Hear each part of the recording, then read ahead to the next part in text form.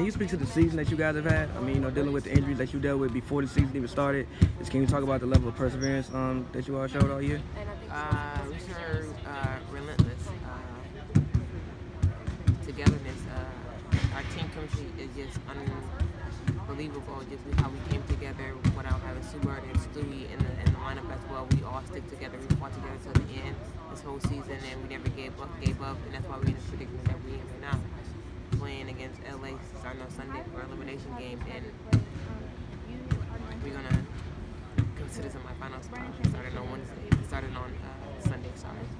And can you talk about this last game? You know, fighting through, you get picked up 4 fouls. You know, fighting through the game, being able to stay in it and not foul out and pulling out the victory. Well, I think it's just my defense. Like my defense is the reason why I kind of get a foul trouble and stuff like that. But I stuck in and I stayed in and I kept my head on straight through the whole game and stuff like that. I knew what team's gonna do to me and stuff like that. So I just, just stay positive and just do what I need to do on both ends of the floor for my team. And one more, coming into a 7-game elimination on the road, traveling, I guess, what's your mindset? Like, how do you not avoid starting off slow? It's our energy. We gotta come up with energy. Sometimes we come out kind of flat, but since it's the playoff and stuff now, like everybody's on a totally different level now.